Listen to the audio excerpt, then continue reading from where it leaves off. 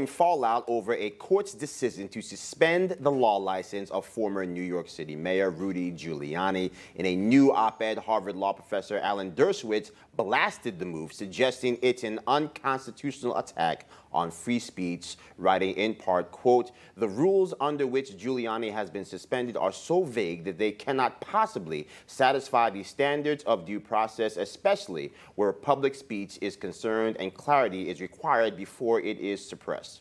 Everyone should be concerned when any lawyer, whether one approves or disapproves of their conduct, is suspended without a hearing based on vague criteria that curtail freedom of speech."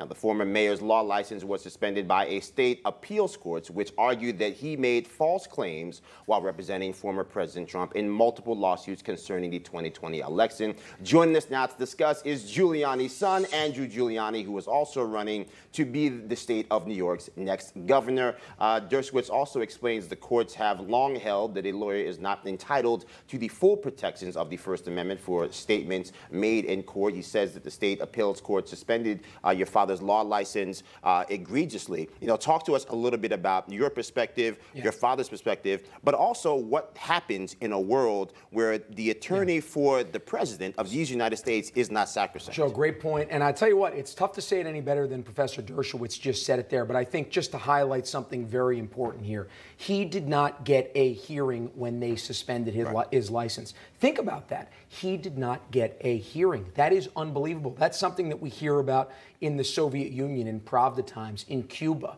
I mean, it really is that they picked out a political opponent's ally and they went after him. That's exactly what has happened in this scenario. And the fact that they wouldn't even give him a hearing. One other thing I'd like to highlight, too. If you look at the 5 judges who made that ruling, 5 judges, all 5 Democrats, 0 Republicans. That was his jury. That was his jury. 3 appointed by Cuomo, 2 elected, all 5 Democrats. Well, quickly, just to that point, I think there are a few things. Number one, when you talk about the raid, which obviously now, subsequent to that, we find out that a lot of the information that was taken predates, you know, again, this relationship that they're actually claiming that they're looking into. You're talking about how in the world do you be able to parse what is privileged, as in conversations or things that pertain to the president, and not privileged. It's really absurd. But then to your point right now, how in the world you're not going to have any ability to have a conversation about saying, look, I have a responsibility to vigorously defend my client. And look, and it violates exactly what you said, what Professor Dershowitz is saying. It violates due process. And in fact, a man like Rudy Giuliani, who's dedicated his life to the law, I mean, the greatest U.S. attorney, not just in the history of the Southern District, but in our great country, to actually suspend his law license without giving a hearing is disgusting. And anybody who is unbiased will be able to admit that to you. Well, quickly, you're running for governor of the state. You had a big day yesterday. We did. Obviously, the straw poll there. Talk to us a little bit about your approach moving forward here as you try to take your message to the voters of the state. Sure. So, look, we just released our first poll. We actually found from the 2.9 million registered Republicans that we are up 8 points so far for the Republican nomination. So, look, I think there was a little bit of a plan for the party to anoint another candidate. Unfortunately, the 2.9 million Republicans are starting to say, you know what?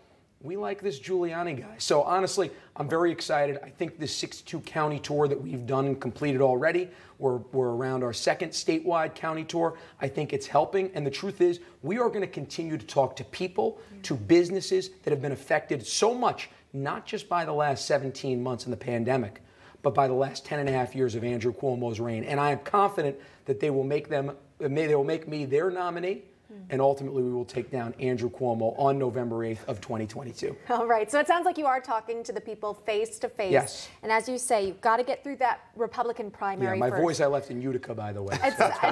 Sounds like it. Of course, you are facing Congressman Lee Zeldin as well. New York State Republican Party chair says that he's the presumed nominee at this point. What sets you apart from the congressman? Well, I would say, and here's the difference right here.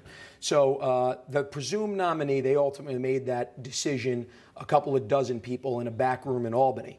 What we've done is we've talked to the 2.9 million registered Republicans, and more than that, the 19.5 million New Yorkers. That's the difference. I'm very happy being the people's candidate versus the party insiders candidate. There's a guy that I worked for about 4 years who seemed to be the people's candidate rather than the party insiders candidate. What was his name? You guys might have, oh, Donald Trump. You might have heard of him. He seemed to have success doing that. So we're starting to have early success taking that route right there. What sets us apart?